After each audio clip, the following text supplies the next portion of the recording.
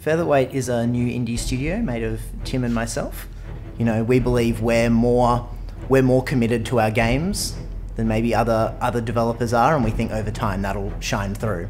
For some of these other developers, right, it's 9 to 5. They drive to the office, they do their work in their jeans and their shirt and their normal clothes, and they go home to their wife and kids. Whereas I think we live it, and that's what you have to do to get out there. So we had this idea of like, what if you had an action game where you had 2 players, but you had to stay near each other. And so immediately we were talking about this, and then we remembered that cool scene from Gladiator where Russell Crowe's chained to the other gladiator, and they've got the chains, and like, they coat hanger the dude.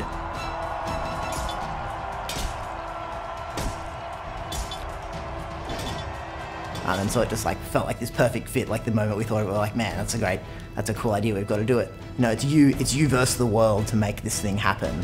Much like the gladiators of Rome, we are the gladiators of game dev. Only when you're dressed as a gladiator can you truly make a gladiator game. My name's Yosha, and I'm the artist on Interchained. Tim and Dylan are very committed to the game. I wouldn't say he has the level of commitment that we do to it, unfortunately. I'd say their approach is a little unorthodox. It's definitely made things different. He's really been dragging the chain when it comes to getting involved. Yeah, like I think he hasn't been so quick to embrace the gladiator within. They're not dressed as gladiators. I've done the research. They're dressed as centurions. No. Every day we go, gee, wouldn't it be great if today Yosha came to work in a gladiator suit? And he never does.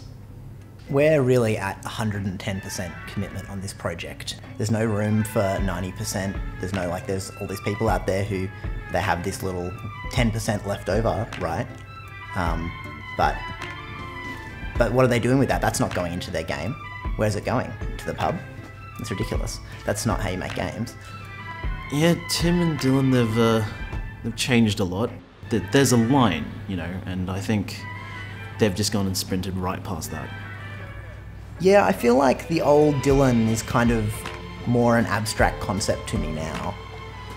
Now I am Gladiator Dylan, and that's very different to regular kind of Dylan.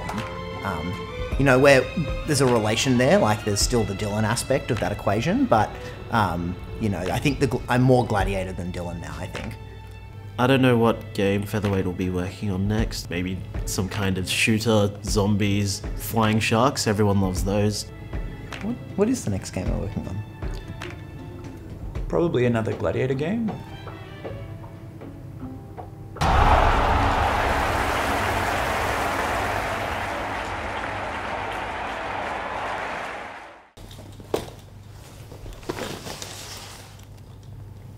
Looking good. Yeah?